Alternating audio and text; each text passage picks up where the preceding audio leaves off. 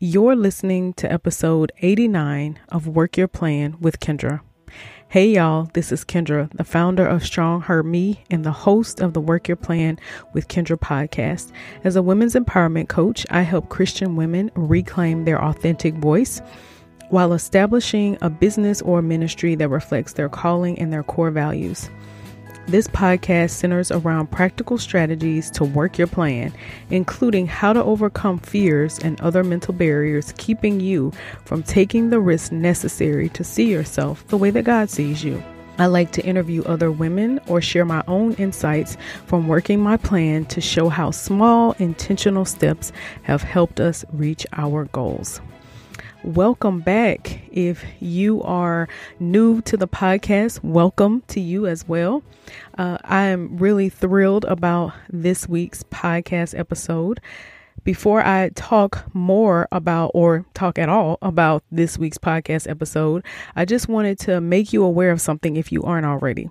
Last week, I released part 1 of a 2-part bonus episode because July is Minority Mental Health Month.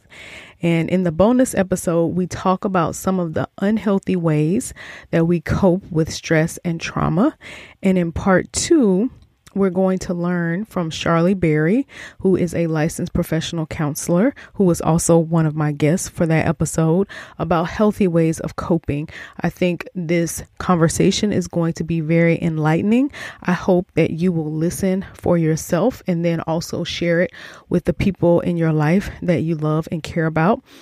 I hope that July being Minority Health Month, the awareness of that will make all of us more conscious about our mental health, and that maybe if you've been on the fence about getting the support that you need, or someone in your life has been on the fence, that this will be something that will give you the courage to maybe take that step. And I would love to know your thoughts. That podcast episode, part 2 of that episode, will actually be available this week on Thursday. So the day after this particular episode releases. So I hope you'll come back and listen for part 2 of that bonus episode tomorrow. Now, on to today's show. Authenticity and the power of words is our theme for the month of July on the podcast. And in episode 88, I talked about the power of words, the words that we say to ourselves. And I shared some books by authors who have mentored me with my own self-talk. And maybe you can also relate to that as well. Now, I have been sharing many of the physical books, like the books you can actually hold in your hand, for a really long time. I have talked about those on the podcast in the past. And this week, though, I wanted to actually make some recommendation of some audiobooks. I love listening to a book in the author's voice. There is a connection that I think that is made when you hear someone's voice, someone's words in their own voice. And I think one of the powerful elements about podcasting itself, so even you listening to me right now, is you hearing my voice, because my voice tells a story. You learn a little bit more about me when you can hear my voice. Maybe one of the things that you learn about me is that I am Southern. Maybe you can hear that Southern accent that I have. You can get a sense maybe even of my body language, that I'm smiling or that I am excited as I'm talking about this. And you can see maybe even some of my flaws, the fact that I'm not this maybe perfectly polished speaker, that this is something that makes me human, just like it makes you human. You also maybe even get to absorb some of my personality, some of the quirks in my personality, the things that make me me. So that is one of the things that I really love about hearing audiobooks, being able to really connect with the author of the book. And then also just the portability of it, the fact that you can take it with you wherever you go. You can have them as your companion in your car. If you're going on walks in your neighborhood, maybe you're working out, all those different things. Now, full disclosure about some of the books that I'm going to be recommending today. I don't necessarily remember specific details or talking points from these books. To a certain degree, I do, but not anything that's super detailed. But what I really remember about the books is how I felt after listening to them. And that's what I'm going to be sharing with you. One of the things that I noticed that all the books that I'm sharing with you today have in common is that they're memoirs. I think maybe one or two of them does have some of that instructional feel to it, but for the most part, the majority of the book is more of a memoir of them sharing about their life. So you're going to learn about the author's family of origin, their experiences, and how those experiences have shaped who they are. One of the reasons why I wanted to bring these specific books is because maybe like me, you read a lot for instruction and information. Well, these books let me just read because I enjoy them, or should I say listen because I enjoy them. They allow me to just to take in the craft and the creativity of the words that are being used by the author. And I can say for every single one of these books, I really didn't want them to end. That's how much I enjoyed them. All right, so let's talk about our first book. So the very first book that I wanted to tell you about is How to Fix a Broken Record by Amina Brown. So Amina Brown is a musician. She's a spoken word poet. So she's a poet, right? An activist, a writer, and she really is someone that I started watching or listening because of her writing. And then I think I later learned that she was a spoken word artist. She's also a Christian. She is a part of the Christian community. And that was another thing that drew me to her writing and her speaking.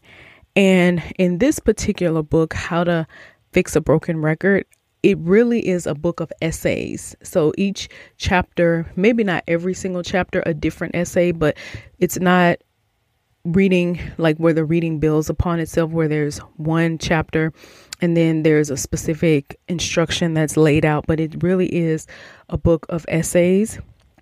And one of the unique things about it is there's different album titles that she talks about in this book. And I'm going to briefly read to you kind of a description of what Amazon says about her book. Allow God to heal the broken record of your soul so you can step into your calling, speak up for what's right, and dance your own story of God's grace. What does the soundtrack in your head sound like? The hurtful words of others and the failures of your past determine what record you play the most in your mind.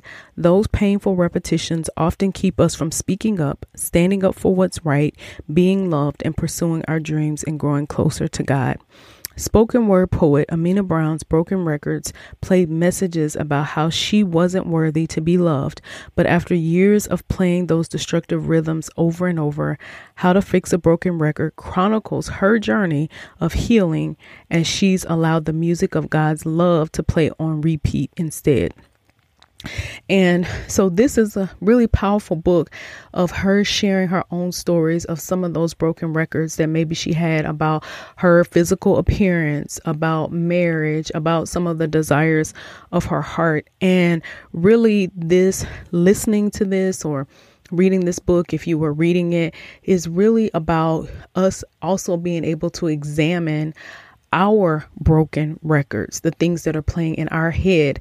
And it's something so powerful about hearing other people share their stories, that there's this connection that is made of how we have also been impacted by some of the exact same things that they share.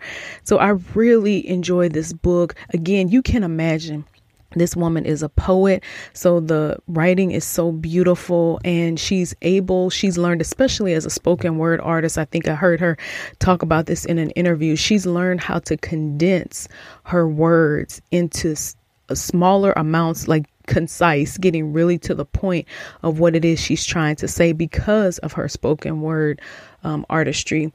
And so I think you'll really enjoy it. And another kind of fun thing or fun fact about her is that if you fast forward years later after her writing this book, she collaborated with Tracy Ellis Ross to write the Pattern Manifesto. That is, Pattern is Tracy Ellis Ross's hair product line. And so she was able to collaborate with her to write the manifesto and to also write the glossary for that. So her gift being used in many different ways. And so I think you will really enjoy that book. So the second book that I wanted to share with you is Fierce, Free, and Full of Fire by Jen Hatmaker. Jen Hatmaker is probably one of my favorite humor writers. She is someone who was really a sought after speaker and writer in the Christian community, the evangelical Christian community. And she has written some of the funniest, especially social media posts, but her writing in general is just so powerful. And, she's one of those people that she knows how to paint pictures and paint imagery with her words and really make you feel what it is that she's writing. And it's so relatable and just so funny as well. Well, in the last few years, Jen was essentially blacklisted from the Christian publishing industry in the speaking world and everything because she affirmed the LGBTQ community. And as I watched someone who had reached such a high level of success in an industry be blacklisted, essentially, and someone who filled up arenas when she would go and speak, and then seeing her books being taken off of shelves and people basically disparaging her over that, I really admired her courage and her strength. I wanted to hear the book in her voice because I knew the energy that she would bring would be so fun to listen to. And I really just also wanted the insight of what it was like from her perspective. And so in this book, she really does give you her perspective, and you get to hear how she is overcoming, or how she has overcome to a place of healing in her own life. And I think for me, one of the reasons, again, that I was drawn to Jen and her book and her story is because the whole idea around bouncing back from a devastating, defining moment in your life, feeling isolated, feeling alone, feeling like things that you were anticipating or that you expected for your life look very different. And so just having her hearing her tell her story was really enjoyable to listen to. Her book, even though it is more of a memoir, there is some parts where she does provide room for you to self-reflect. And she talks about different areas of self-reflection for each of us and different exercises that we can do to help us start to be able to continue to move forward in what we feel called to do as well. And so, again, this is a great book. So I just want to insert just a really quick hack about audiobooks. And maybe you know this already, or maybe you don't. When I listen to audiobooks, I listen at 1.3 times speed. That's how I listen to them. So I like that pace because it's not too fast, and then it's also not too slow, and it allows me to get through more books in less time. So that's just a quick hack that I wanted to share with you. Now, these next 3 books, so there's 3 more books that I want to tell you about, 3 audiobooks. And these books are 3 different perspectives of what it means to be Black people of color. The first book of the 3 is The Dream of You by Joe Saxton. And if you have listened to the podcast recently, or you have been a part of our StrongHerMe community at any time, you know that Joe's book, Ready to Rise, was one of our Work Your Plan book club selections. And you can actually go and listen to my interview with Joe. It was on the podcast. And it's also over on Facebook, on our Facebook page, facebook.com/StrongHerMe. Under the videos, you'll see that interview with Joe. So this is actually the first book of Joe's that I read was The Dream of You. Now, Joe is Nigerian, but she grew up in London and she calls herself a Brit. And so that was her childhood growing up. And in this book, she talks about her childhood experiences. And she really helps women to understand the importance of rejecting mistaken identities. The book description says that relying on personal stories from her own life, she identifies key scenarios where identities develop that are not true in God's vision, demonstrating the importance of knowing one's name, embracing the gifts you've been given, confronting body issues, managing seasons of depression and grief, and letting go of perfectionism. She talks about her own instances of racism and what that was like, even though she was on a different continent and in a different country. I liked hearing this book in Joe's voice, and being able to hear her story in her own words was really awesome. The next book that I want to talk about is Born a Crime by Trevor Noah. And I want to put a disclaimer on this book and the other book that I'm going to talk about. There is some strong language repeatedly in this book. It's not sprinkled here and there. It's all throughout. So just prepare yourself for that. So this book by Trevor Noah truly is a memoir of him coming of age in the twilight of apartheid, as they describe it on Amazon in South Africa. It's about his ability to navigate the things that he was experiencing, what that looked like. One of the things that I so appreciated about this particular book was him painting the picture for me of what apartheid really is and how it impacted their lives. Again, there was this connection of hearing him talk about what it was like for him to grow up in another country, experiencing the same type of marginalization, the same type of injustice that so many people of color, Black people specifically in America, but his humor of the story is not all about that. It really is more about him kind of talking about his life and his mother's impact on his life, and just the transformation that he made from who he is now to who he was back then is amazing to me. It's like there is nothing in his life and growing up being this young teenager and 20 something that would tell you that he would have the kind of success that he has now. And just amazing storytelling. He takes on these different accents and dialects, just amazing. He actually has won multiple awards for this book. And you can tell from this book how much he really respects his mother and his mother's journey and how much of an influence she had on his life. And so I highly, highly recommend this book. In spite of the strong language, it is a powerful listen. So I encourage you to take a look at that one. The other book is Between the World and Me by Ta-Nehisi Coates. What I remember is, first of all, his voice is really an amazing voice. I really love hearing him read. He also has won awards for this book and the storytelling. Reading this book or listening to this book actually made me want to read everything that he's ever written. Just the power in which he tells his story, the rawness in which he tells the story, the tenderness. It's raw and it's tender because you recognize that this is a Black man telling his story to his son. And it's painful to tell, but it's the truth that has to be told.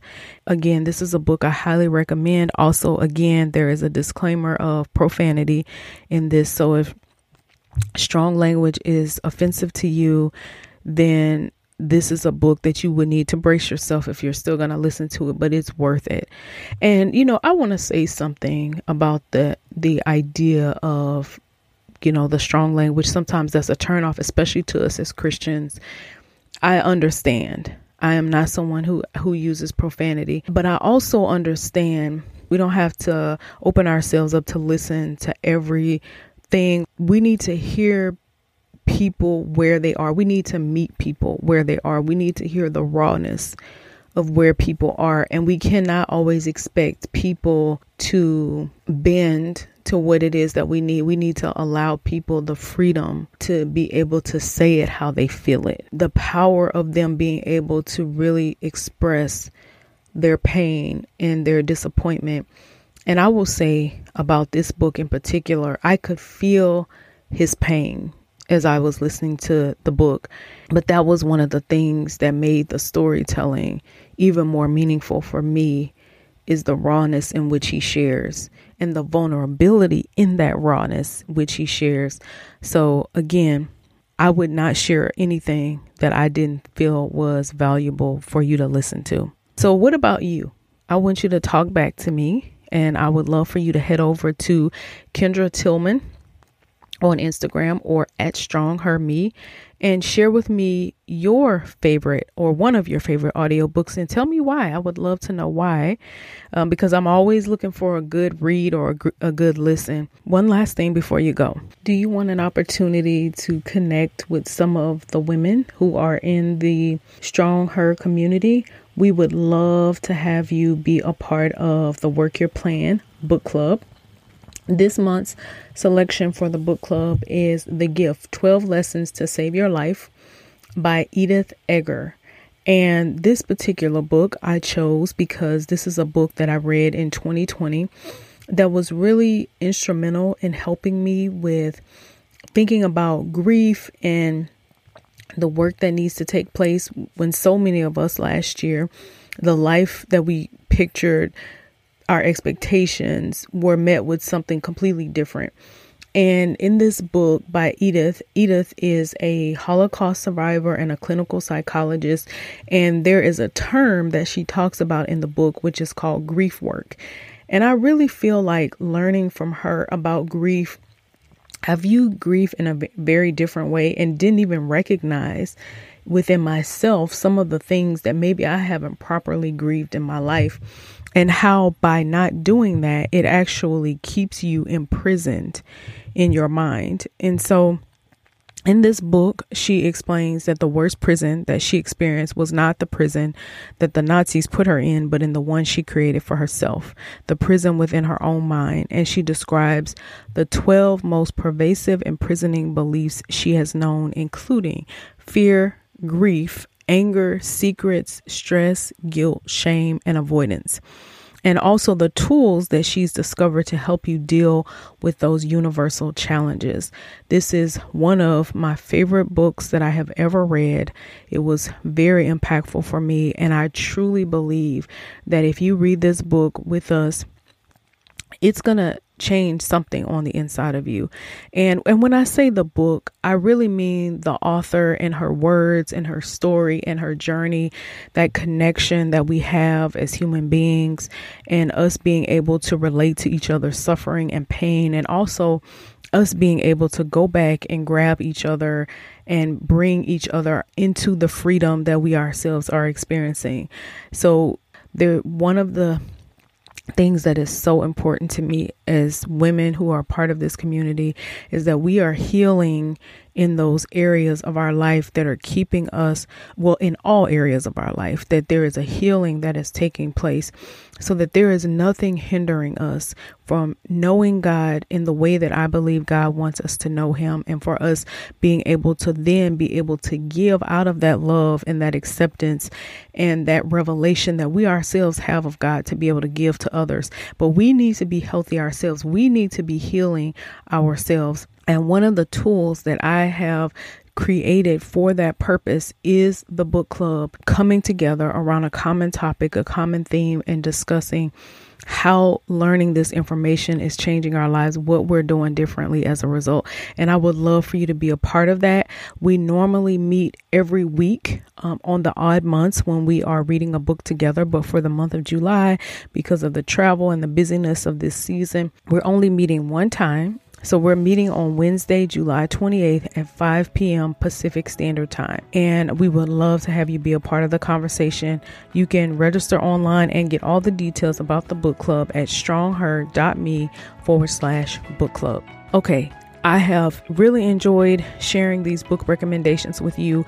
Again, I hope that you will talk back to me on Instagram at Kendra Tillman or at StrongHerMe. Let me know your audiobook recommendations. And also, if one of these books really resonated with you, that stood out to you, and that you also plan on listening to as well, I would love to hear from you. All right, y'all. Until next time, remember to work your plan and watch God work. Bye.